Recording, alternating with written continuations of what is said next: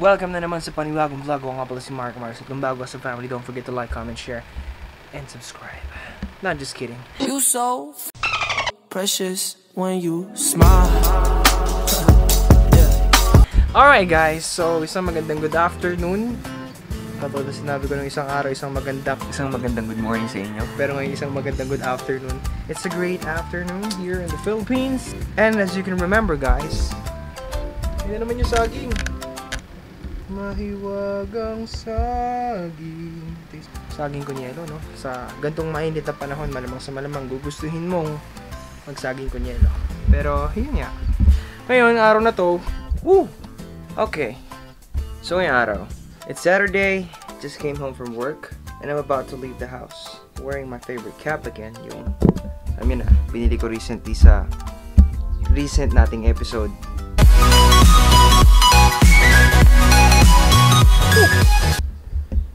Just for $100. Pero yun nga guys, ngayong araw na to, wala tayong magagawang ibang content. Pero actually nagbe-brainstorm pa ako. May na-realize ako. Tama, may na-realize ako sa mga kapwa akong YouTubers lately. Lalo na sa mga specific. To be exact, wait lang ha. Para mas maging sakto tayo, lately napapansin ko, nagbabago na yung konsepto. Nagbabago yung konsepto ng kung paano magkaroon ng subscribers sa YouTube. Kung regular viewer ka ng vlog na to, that's a good thing. Pero kung bago ka, bakit ka nanonood? To be exact. To judge or sub to sub. It's one thing. Una sa lahat, no? Nag-empake ako ngayon kasi may lakad ako. Una sa lahat, no, nauuso na or lalong parang virus yung ways ng pagkakaroon ng subscribers sa YouTube. Or in other cases, ang konsepto ng sub to sub. Bakit nga ba nauuso ang sub to sub?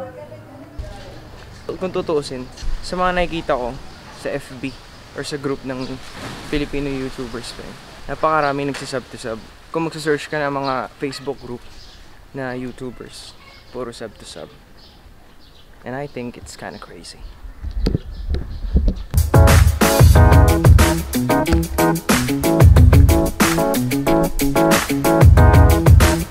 At kung titignan mo yung views ng video mo sa YouTube, sabihin natin meron kang 200 subscribers at yung manonood lang sa'yo is 50. That's not cool. I'm not cool with that. It's insane.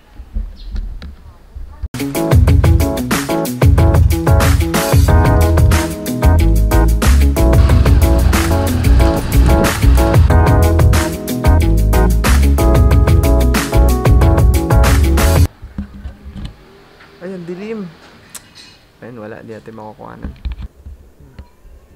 With filter. With filter. Hindi niya filter. Ubo ka dyan. Laki-laki ng panga mo. Fairness, ang ganda mo dyan.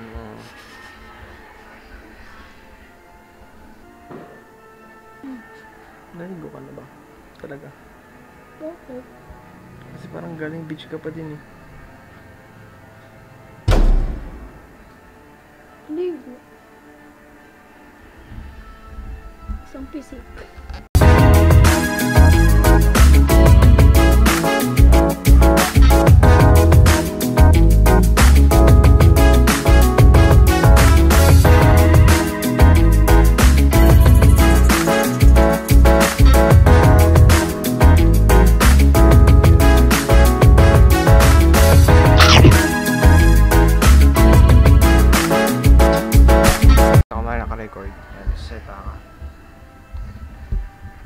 Dapat hindi mo na naka-flip tong screen.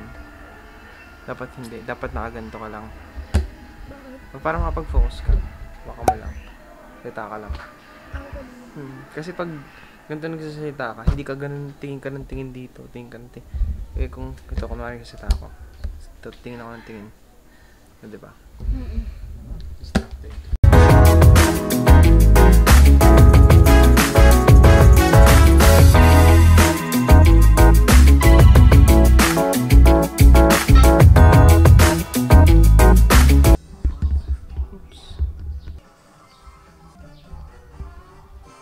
against the light.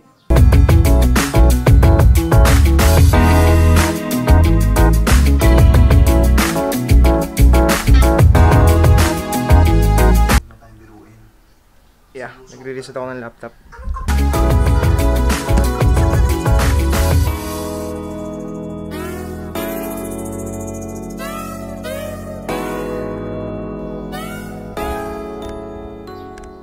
So kung papansin niyo guys, wala ganong cinematics, wala ganong kwento, walang adventure, walang montage itong vlog na to. To be honest, nag-share ako ng videos ko sa mga Facebook group or sa Facebook, pero lagi ako may isang napapansin na para sa akin, minsan nakakabastos. Mag-share ka ng post mo sa Facebook. Hi guys, ganto ganyan-ganyan. Nakalagay yung link, like, comment, subscribe nakalagay.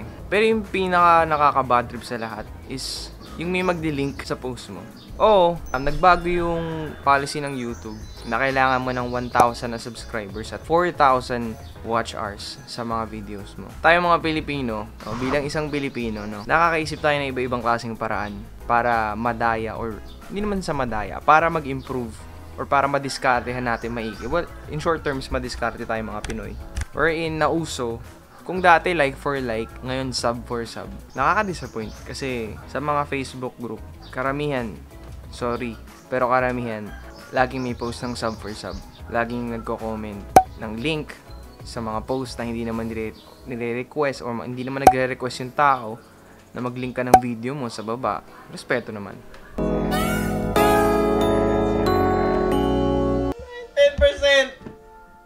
10% pa din.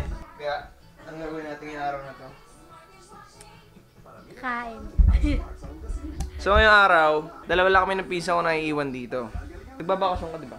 Yeah. Oo, nagbabakasyon siya ngayon. Pero dahil una sa lahat, wala kaming magawa dito sa bahay. Asting mo gawin natin. So, ba't na yung cellphone ko, hindi ko na kung nasa yung charger. Nire-reset ko yung laptop, 10%. Gusto ko na naman mag-edit. Hindi ko alam mo nang gagawin. Asting, magawa tayo short video. Go. At gawa kaya kita ng montage. Imposible naman lagyan ko ng snow dito sa loob ng bahay. Wait nga, ako lang yung charger ko.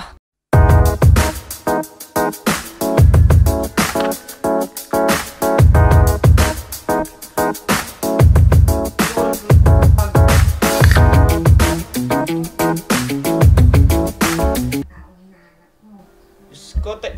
One eternity later.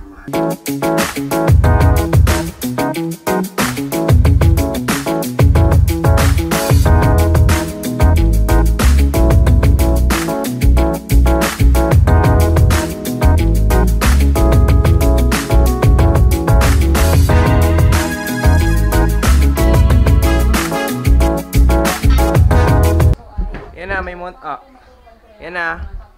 Okay na yan, may montage na ako. 54%. Ano na mararating ng buhay ko sa 54%?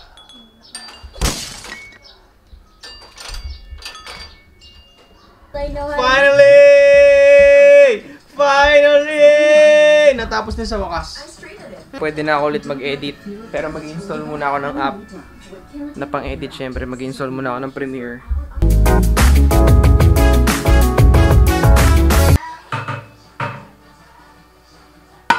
After 48 years, natapos din ako mag-reset ng laptop. So, mabilis na ulit yung laptop ko at makakapag-edit na ulit ako ng mabilis. Pero sa ngayon, pakainin muna natin yung we gotta feed that beast. Beast! Beast! Beast!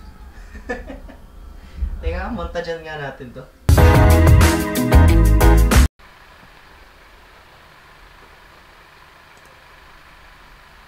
Hanapin ng tao, di ba? Kaya naman, pag nagpa-sub for sub, maaaring gano'n na mangyari. Marami kang subscribers, pero hindi naman lahat nanonood ng channel mo.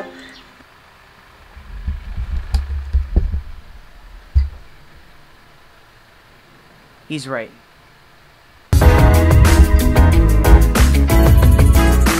Okay. So guys, technically, that dude is right. sa konsepto ng sub for sub, hindi porket marami kang subscribers na nakuha sa sub for sub, is lahat yun magiging original or magiging authentic sa pagiging isang subscriber sa channel mo. Kung itatry mo yung mismong sub for sub, sige, magigain ka ng subscribers, pero paano yung quality ng content? Paano yung quality ng channel mo? Paano yung goal mo sa channel mo? Kasi ang magiging impression nun is two things. Una sa lahat, to be honest, ang jeje. Pangalawa, ang goal mo lang is magkapera sa YouTube. To be honest, it's not really my goal. Totoo. I know some of you will say, plastic yan. But no, ang goal ko sa sarili kong channel is yung music ko. Pero bakit nahuuwi ako sa pag-vlog?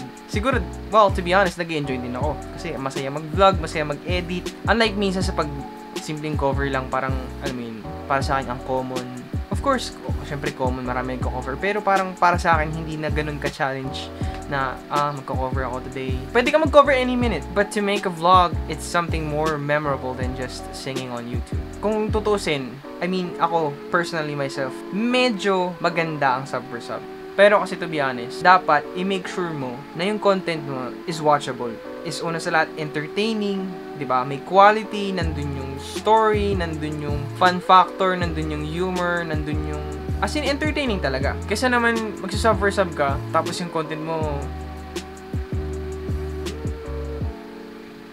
I just don't want to talk about other people's content. It's not good.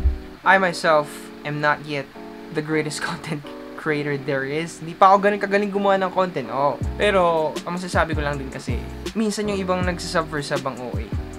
Kung magsasub for sub kayo, make sure na may quality yung content at entertaining kasi, una sa lahat, kung ang goal mo sa YouTube is magkapera, hindi ko mag-guarantee na magiging successful ka. Wala naman akong right din sabihin dahil una sa lahat, wala pa ako sa 1K subscribers. Magto 200 pa lang pero masaya kasi nag-grow sila tuwing nagpo-post ako ng content. And kung mapapansin mo na medyo these past few days, ang hirap mag-post ng content para sa akin kasi kailangan kong mag-focus sa work. I need to focus so much, like all my time and effort sa work, focus. Pero next week, I assure you, may mga mapopost akong content. You like that zoom? Isa pa natin. Like that zoom? Pero nga guys, ang masasabi ko lang na, to end this vlog, I'm gonna cut it short, maikli lang tong vlog na to. Huwag na kayo mag-sub for sub, make the best content, focus on your quality, focus on your content, yeah. Mga pala, John Paul, shoutout sa'yo. Sa mga nakikita kong YouTubers dyan, si KCL, si Daniers Bobbies, shoutout sa inyo. You guys are great content creators. Sa mga first friends ko sa YouTube, what's up? Ako nga pala si Marco Mars. At kung bago ka sa channel na to at pinapanood mo tong video ng konsepto ng sub for sub, saludo ako sa'yo dahil pinanood mo to at nag-take time kang panoorin tong vlog na to. Appreciate you for that. But of course, don't forget to like, comment, share, and subscribe. Ako nga pala si Marco Mars. See you on the next vlog.